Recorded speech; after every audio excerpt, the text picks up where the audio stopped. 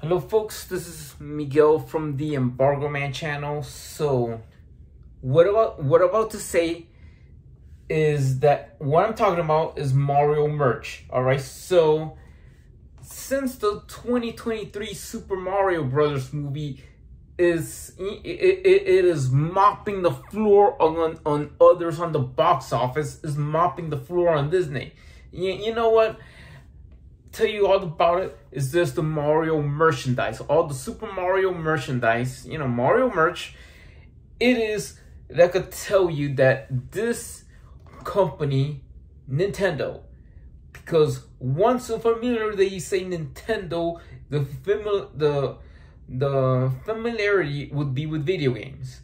It is definitely so known to be video games. You think of Nintendo, you think of video games, all right? So I don't know, because Sony PlayStation and Microsoft Xbox, Microsoft and Sony got into the video game business, right? So first of all, talking about this and talking about other merchandise, talking about other Mario merchandise, and I see videos about other Super Mario merchandise, cereals, toys, plushes.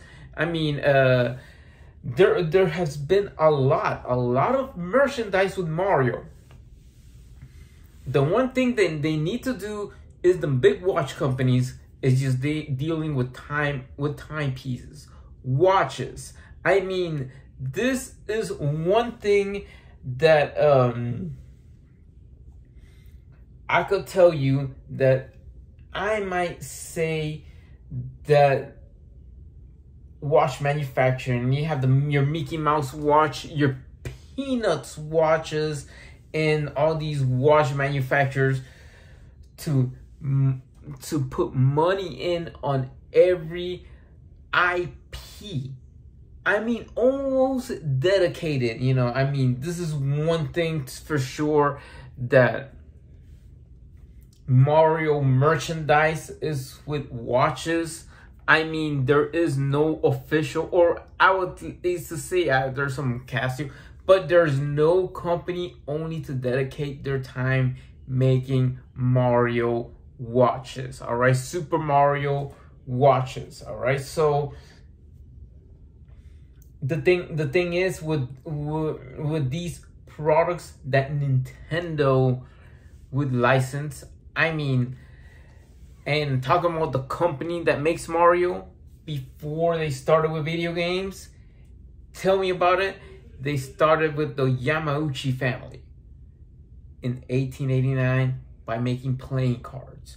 By making playing cards, I mean, that's Nintendo. Nintendo started in Japan, in Kyoto, by making playing cards. The playing cards sell very well. The first one with a Hamafuda, then with the Western style playing cards, and then they just come out with Disney merch playing cards. They have a sign with Disney.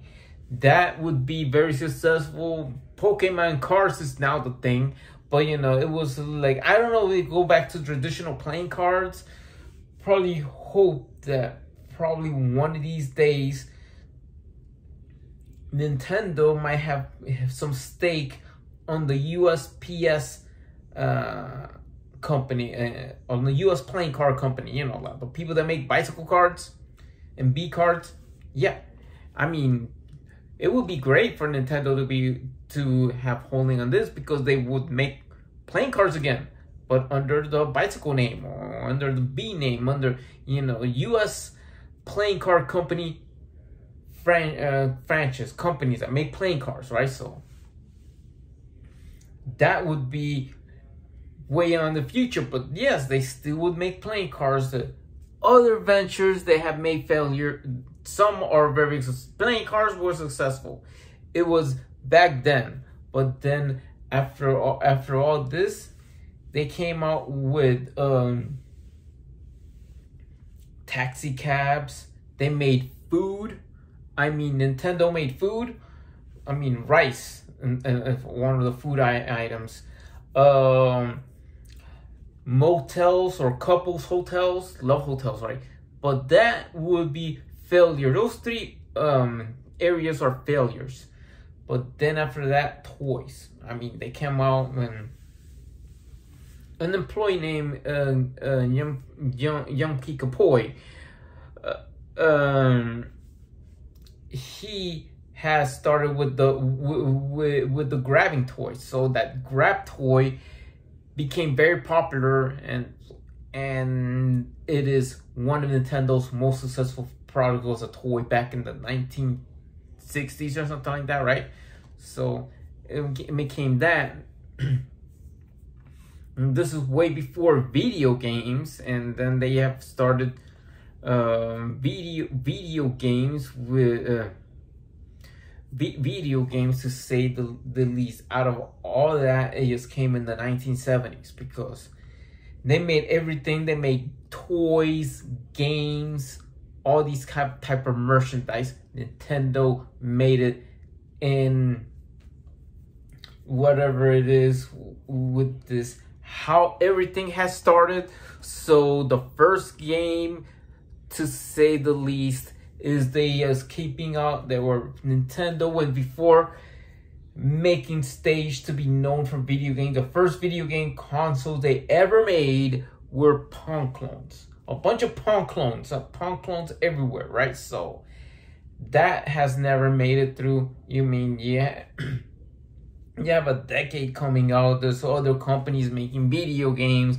Atari was in, and just saying that, like, Atari is left and right. That says it became a household name. Atari became a household name, but Nintendo was looking to the golden opportunity to make video game consoles because of all their Pong clone failures and whatnot. So to say the least, when they made arcade games, they would have made light guns and made a bunch of toys and games that you haven't comes to mind to just telling that. The first video game that have been brought to you to the USA was Radar Scope. I mean, it is what it is. Radar Scope came out like in the early 80s, in 1980 or something like that. Then yeah, they have even made Othello, and they have made games like that, you know, or whatnot, to say, to put it that way.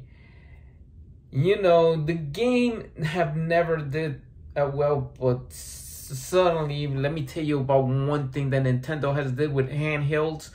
There were electronic games, and there were, you know, not that much of a saying. When Nintendo came out with the LCD game called the Game & Watch, I mean, it was same with Gunpei Yokoi. The same guy was riding a bus, and he sees on the bus somebody's messing around with the calculator. Somebody messing around with the calculator on the bus. Well, let's invent something to distract people in the bus. You know, let's make a game out of a calculator. Game & Watch. The Game & Watch was on that, out of Yokoi riding a bus and seeing somebody messing around with a calculator while he's riding his bus on the way home. So he came out with the Game & Watch. So that became popular. I remember I have one. I used to have the Super Mario game, and they I don't know if they do still Game & Watch, but out of all this, they have improved with the LCD games, those pocket games. It lead to companies like Tiger to have succeeded with the Game & Watch. Imitated other companies has done. Tiger Electronics and others follows Nintendo's footsteps, and this is the reason why that Tiger made LCD games, thanks to the Nintendo Game & Watch. So, and it's talking about arcades, right? So the Radar Scope arcade game, out of all, was a total. And there you have Galaga and Galaxian and, them shoot 'em up clones, right? So those shoot 'em up games, even Space Invaders. and Pac-Man. Who would forget about Pac-Man, right? So, I mean, I remember playing Pac-Man when I was a little kid. You know, I told my mom, give me some quarters to play Pac-Man. This is where the designer of some guy named Shigeru Miyamoto had created Donkey Kong. And Donkey Kong was that hit game that Mario was in it. He wasn't even called Mario. He was called Jumpman. And then this is where all the first merch of Mario, or you know, Nintendo merchandise. Nintendo merchant came with cereals and cartoons and whatever. Nintendo has done some profits even before they came out with their home consoles, right? Luigi later on came out, you know.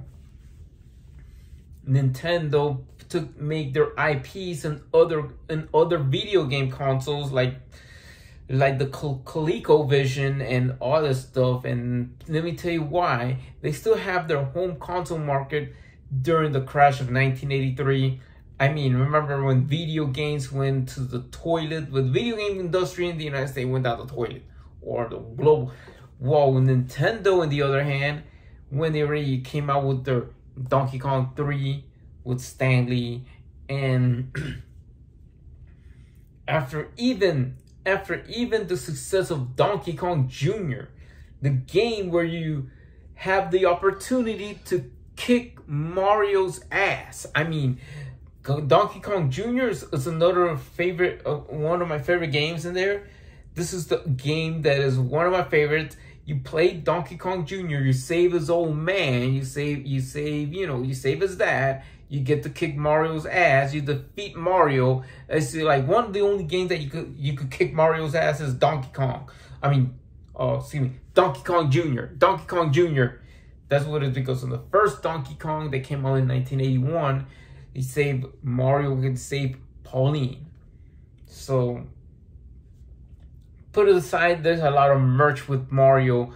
We're related to Donkey Kong, but Luigi came in there with the with the first Mario Brothers game before they were called Super Mario Brothers. I remember that it used to be in the arcade. They have it in the Nintendo and the NES.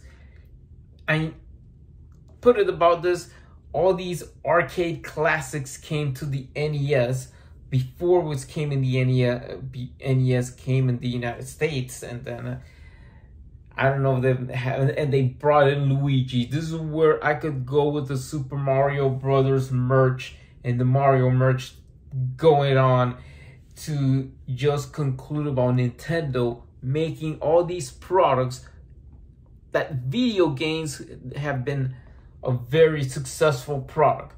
To put it that way, from the arcade rooms to the home. I mean, I mean that's would be like saying the company has done a lot, and they even have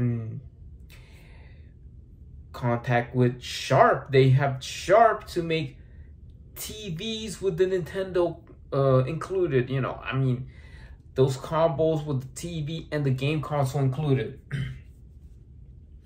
So how they just invade and ate everybody's lunch, and how Nintendo became a household name, even though Shigeru Miyamoto, he is what I call the Walt Disney of video games. He is Walt Disney of the video game world.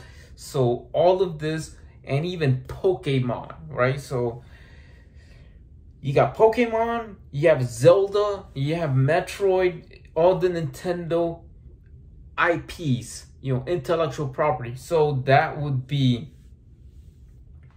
so much that the NES, when it first came out, it wasn't even called the NES. It was called the Family Computer, or the Famicom, for sure. You know, it was like the cartridges are small, even though you got an adapter. I remember getting the bootleg. But first of all, put it that way, the cartridges were smaller compared to the US one, that you put it in there and like a toaster, and you put it down, and then you turn on and you play the video game, right? So that's where the first, Donkey Kong, Donkey Kong Jr., the Mario Brothers, even Popeye. I mean, and Nintendo even have a license to King Features to make a Popeye video game in the arcade, and that was also on the Nintendo console before it was called the NES. It was called the Famicom, or the Family Computer. I mean, then when it came to the States, it came out in around 1985. And this is where Super Mario Brothers was introduced, and they have the Super Mario Brothers Arcade. Can you imagine that? The Super Mario Brothers Arcade was released in Japan for a console known as their version of Super Mario Brothers 2. Totally different Mario game. It was in a disc system where they have a floppy disk system. I mean, that you put it in there in Nintendo family console. You put it in there. You put in there as an add-on for the Nintendo family console. Now that was the NES known in Japan. So the success of all this with Mario merchandise, Nintendo had it with this guy. This guy has become very popular, and his creator, Shigeru Miyamoto. I mean, all of this, suddenly the guy was named Mario after Mario Segale, after the guy was saying we need to pay rent when the Nintendo American headquarters, the US headquarters of Nintendo, you know, get to do the rent, and then they stuck with the name Mario Segale because of him. We have Mario and we have Luigi, and that's where the name comes from. Since Donkey Kong Jr. through the Mario Brothers, you had Luigi. All of them, that Luigi has been the staple Mario Brothers since 1983. I mean, remember the game of, that is in another console, like we have Nintendo property in other consoles. Yeah, I remember this, the commercial says, Mario, where are you? Remember that? I don't know if they have merch from that, but anyway, talking about Nintendo property, the one thing they have made cartoons, movies, and I all think they have some Mario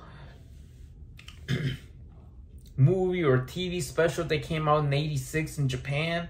But one thing I can remember is the Super Mario Brothers Super Show. It says, it's the Super Mario Brothers Super Show. It's the Mario Bros. And I was listening to this. Well, this is the first cartoon that I seen here in the US, and they came out with Captain, but talking about just Mario 3, Mario World. Yes, I know how to beat Super Mario Brothers 3. So that's the game I am familiar with. You know, it's one of those favorite, and all you have to do is let Bowser fall. Super Mario Brothers, the first video game to save the prisons, could be on World 8. Bowser throws hammers. You go there, you put on the lever, and let Bowser fall, right? It's plain and simple as that, right? So that to say all the Mario merchandise, phones, food, all these proper, even cereal, even Nintendo cereal. I was saying, wow, what would this company have done? Because back then, it is for the saying Hollywood Studios in 1993. What would they deliver for NOA? I mean, saying NOA, but it known as Nintendo of America. What NOA and Hollywood never have agreed with this movie of the 1993 starring Bob Hoskins. You know, the guy who is we all know, or everybody knows it as Eddie Valiant in Who Framed Roger Rabbit. You know, Eddie Valiant. He played Mario. John Leguizamo played Luigi. The movie flopped. NOA look in their property, says, we ain't going there. He didn't execute it. There was no Nintendo release movie until Pokemon, Detective Pokemon. They have done something right. Sega, on the other hand, did made the lovable blue blur Sonic, the lovable blue hedgehog Sonic, into his own movie, and Paramount and Sega did something right. While NOA were having high hopes until the 2023 Mario movie. And I was saying that this movie has done so well in the box office. It would be a great hit for Nintendo. They were working with Illuminations, Universal, and all of that, because Chris Pratt, he knows how to play Mario. And my only thing is, his Mario is very good. One of my favorite villains that I would say in the Mario franchise, Jack Black as Bowser. Put a Jack Black as Bowser. I mean, I love Jack Black's portraying as Bowser. He did the best thing since Jack Nicholson in The Joke. Jack Nicholson in Batman 1989 movie. The Joker. Yeah, I just remember. If it's the Joker, Jack. Jack is the Joker, Nicholson. Jack is Bowser, Jack Black. Yeah, right? So, and that's what it is with Peaches. Because I remember that, Princess Peach, I wouldn't know her as Princess Toadstool. I remember that, because they call it Peach, right? So, I was just saying that the Mario merch that Nintendo has made, even they made movies, cartoons, TV shows. Already, the Super Mario Bros. Super Show with Albano, the wrestler, right? So,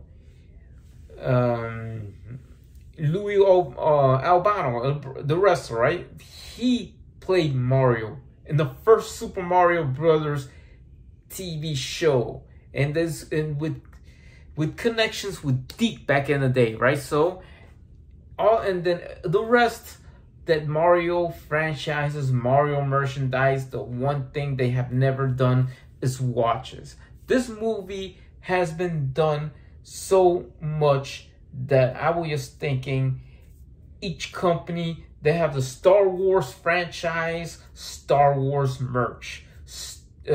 Mickey Mouse and Disney, they got their thing. Marvel, their thing. Warner Brothers, they have their thing. DC Comics. I mean, Disney have bought Marvel, so that would be that Disney and Marvel, saying, and Warner Brothers with DC and Looney Tunes, right? So, out of the IP to say about this, these watch companies says about one thing. They release some of their merchandise, some of their shirts and everything. Nintendo needs to do some watches too. I mean, Nintendo watches. I mean, Nintendo have never done something to be an exclusive brand. The brand, I would say that it would say to mean the least of Shigeru Miyamoto's creations, and I think he will definitely be a CEO of a watch company, right? So I bet he will do this understanding to put his creations in a watch. I mean, this is it, because I'm just saying there's a bunch of watch companies, and then they're talking about IP and talking about that. Of course, the Swiss knows how to make great watches, but put it this way, I mean, there's so many companies, U.S. companies being bought by a Korean company, known as LG. LG has bought the Zenith brand of TVs, and they just, ended up. Probably they just make, it's a conglomerate. They might just go after Timex, whatever they're gonna do if they have LG Timex. I mean, we don't want to say, I don't know what the heck what they're gonna do, but I don't want to say, let's say it. It would be nice to say, to have Swiss-made Timex watches developed in Korea and all that stuff, and then just to give it an edge on Seiko, and you have creating Seiko killers and whatever it is, and probably even get purchase Stellita or ETA for the movements for certain Timex watches or something like that. That would be cool, but that is just to say that, but one thing for sure that I want this one of these timepiece watches, Timex, to make Nintendo merch, right? So the thing is about all this, that putting in Nintendo and their history and all this, from making playing cards, from toys, and failed couples hotels, and failed taxi cabs, and failed food businesses, and whatever it is, to a company to be one of the largest video game companies in the world, right? So make it outdone with Mario. To put it to that start, is that one thing that Nintendo should do is timepieces. Freaking wearing Nintendo on your wrist. Maybe the Game & Watch will be in a pocket size. Yeah, whoever wondered will be in a pocket size, right? So there might be Game & Watch games being manufactured probably in the Philippines, right? So instead of Japan. But that's just one thing that I would say, is that to put it all together, would it have been that Timex would have, I mean, that company started in Waterbury, Connecticut. There are 2 locations, one located in the Netherlands for their global headquarters, and then in Connecticut, right? So whatever it is for Nintendo to acquire that brand, and it's just like this, just like any company that only have watches to make exclusively. I mean, you have Warner Brothers, that Armatron would have made exclusive watches with Looney Tune characters. Invicta would have made Disney, because Disney related IP would also have been made by various companies. It would be made by companies, even Timex have done Disney related merchandise. So Mickey Mouse watches was Timex, right? So it still be there, but then relations to what it is with the Mario movie and Mario merchandise, shirts, everything like that, all Nintendo related. So what would be for all this is that I would say that Mario merch would be it. I mean, the first thing they would do with this Nintendo franchising and making watches, because Timex already now have Peanuts,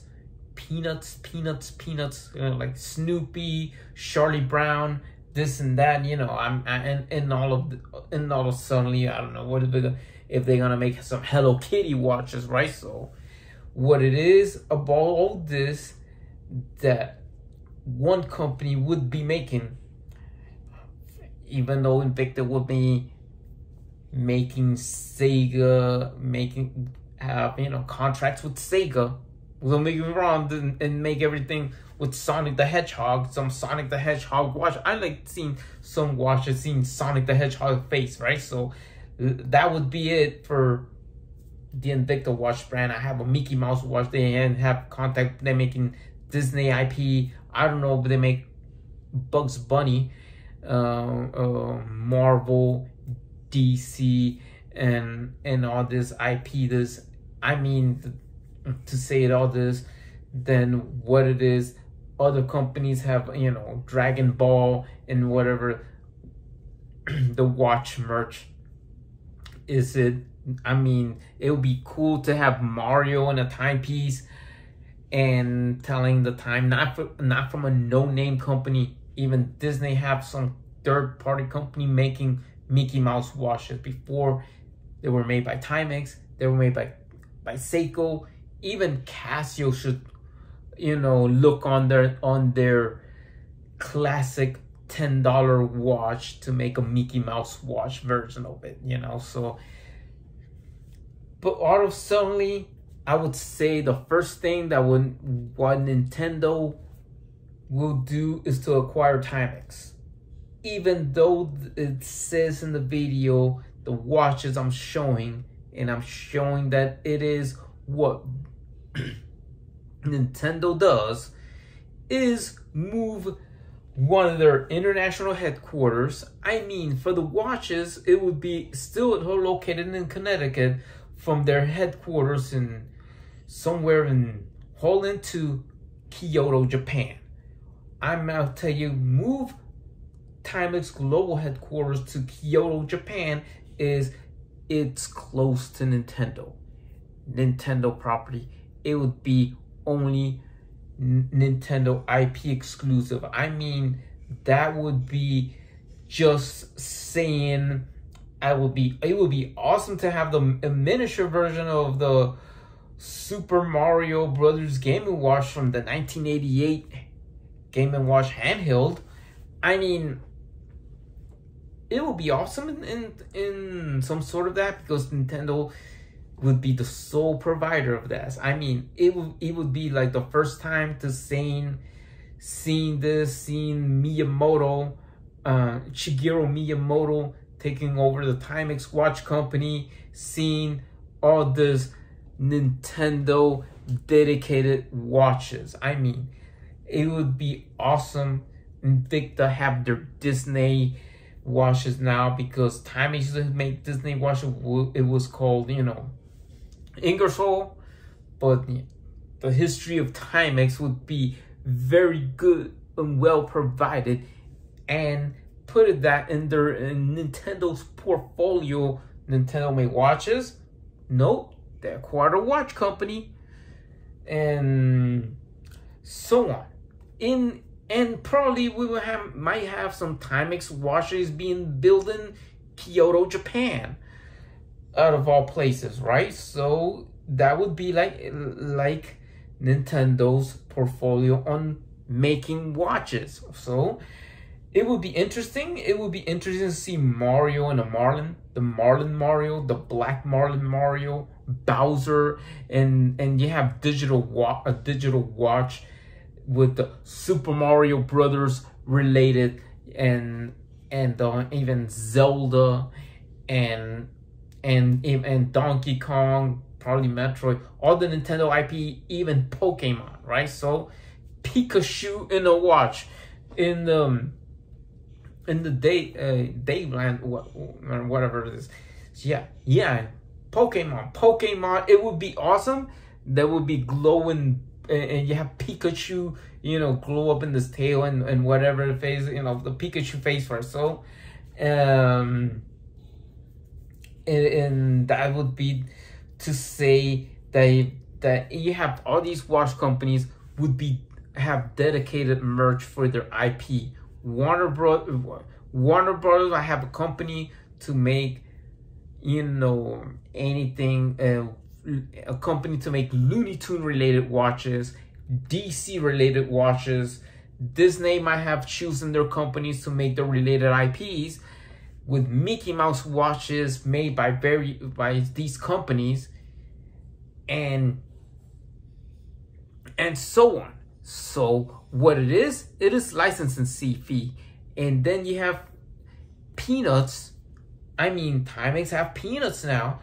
I mean, it will be awesome that is to say that you have these companies that will say this, that one thing that Timex will do, or what Nintendo will do, is make Nintendo merch, Mario watches, Super Mario related watches.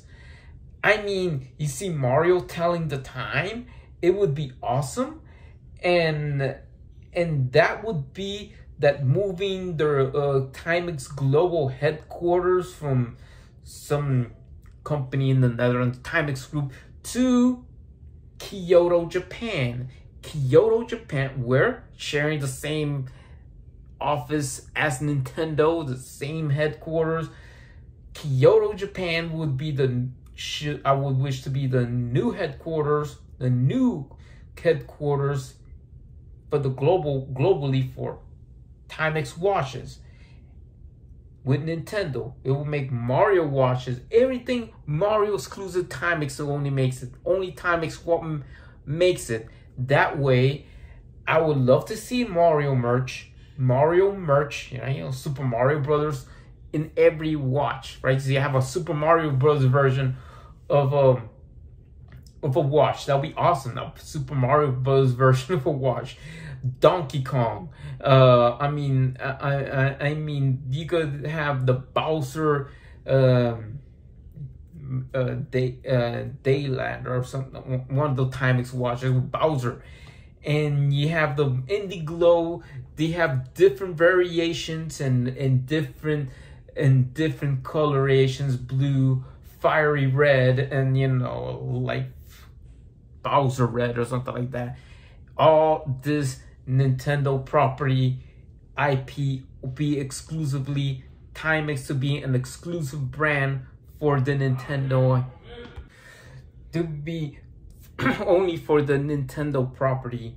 It'll be the only exclusive brand that I think that when it is with choosing Timex as the only company to make Nintendo IP, to make Metroid, to make mostly Mario, Mario merchant, Super Mario digital watch that have the Super Mario, and the classic Mario and everything.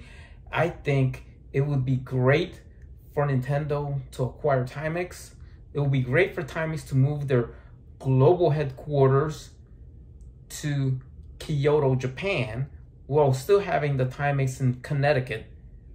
But I would think it would be awesome. It would be really great for Nintendo to make watches. They have made media, they made movie, they have made Super Mario Bros. 2023 movie, and also for the sequel. But I would think that one of these days, when they do it, I hope they do it soon. Even if Joe Pesci plays Bowser Jr. for the Super Mario Brothers sequel. So write me in the comments. See you in the next video on Embargo Man. And please hit the bell button. I need to go eat. You know, dinner's ready. So